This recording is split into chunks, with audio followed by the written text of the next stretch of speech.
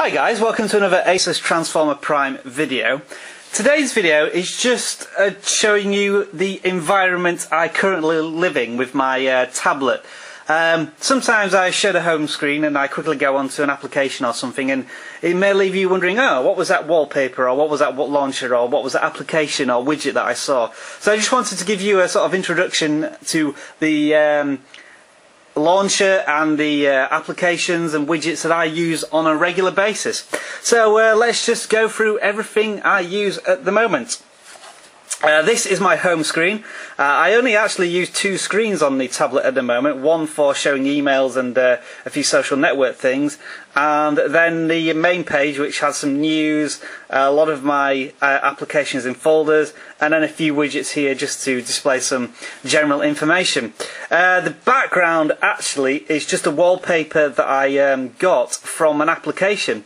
I've been using a lot of live wallpapers, but sometimes they interfere with the camera a little bit, and sometimes they crash on occasions, or they just don't look right depending on how the live wallpaper is changing to time of day and so on. So I downloaded this picture that I quite like, and I simply got it from an application called Read It Mag, I think. And what I selected on here was you have a couple of options down here, and I selected earth porn as the category, and I just picked one of these pictures that I liked.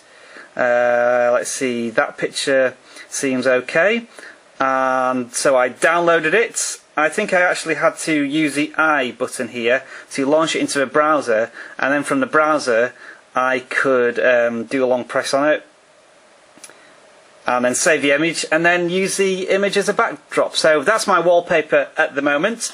Looking at these pictures in the top left hand corner, this is a glass widget. I'll put all the links to the on the comment section of the video, but this is a glass widget which actually has a few options. It can look at the weather, you can do news stories, and I can't remember what the other one is.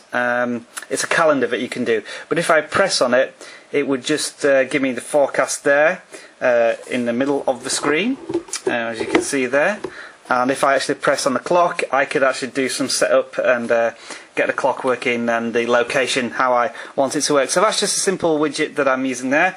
This one here is a dual battery widget, which I use obviously to display the keyboard and the tablet battery, and as you can see, it's charging at the moment. That little one there is a kill applications. It shows how much RAM you have available, and if I can zoom in a little bit more, I will press it and see if you can notice that there's just a little message down there which just disappeared, but it says that it killed 19 applications and now my RAM is up to 650. Shortcut to my settings. This is the ASUS email widget, which I've actually shrunk. One of the things that this launcher that I'm using, called Go Launcher HD, it allows me to actually modify the size of a widget. So usually it would be that size, but I hated the fact that you had this dead space here, so I shrank it down to one widget size and then just fit it in there. This one just tells me how many subscribers and views I've had. Thank you very much for how you influence that and increase the amount. Just go down to the bottom of the screen here. Two widgets from slightly different applications that I love to use. This is a news widget that just gives me information on tech news, and it's from Appy Geek, an exceptional application. If I just press on that, it should launch me into the Appy Geek and give me the story that I've just pressed on. Wonderful application, highly recommend it. And this is its sister application, News Republic, which gives you more than just technology news. It gives you news on sport, or UK news for me, or world news, whatever you want to choose really. It's quite a flexible application. When you set it up, you can do a number of different things with it.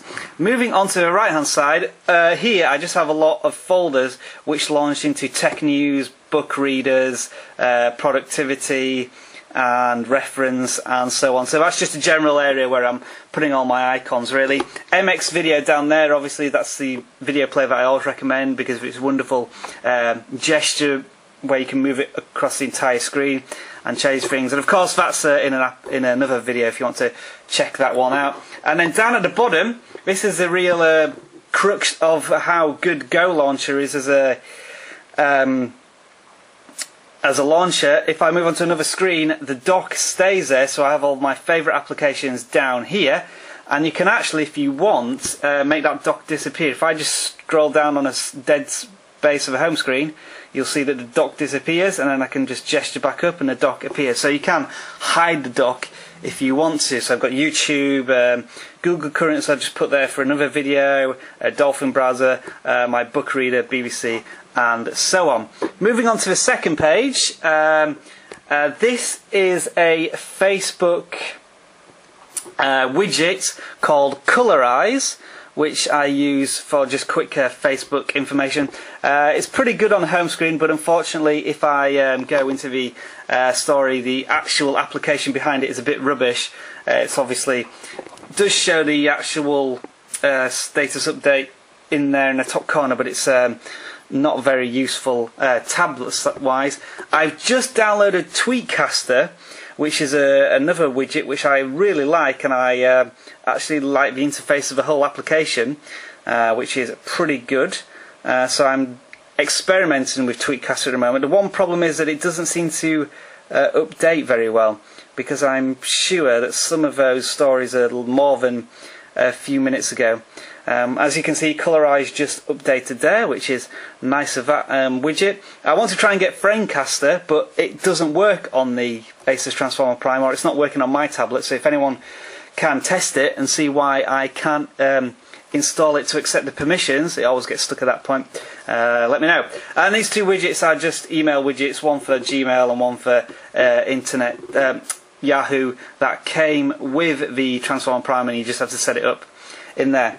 So it just leaves me to say that I am using the Go Launcher HD, which is an exceptional launcher, still in beta, so hopefully they're going to make some better transitions so I can make that transition from one screen to another look better.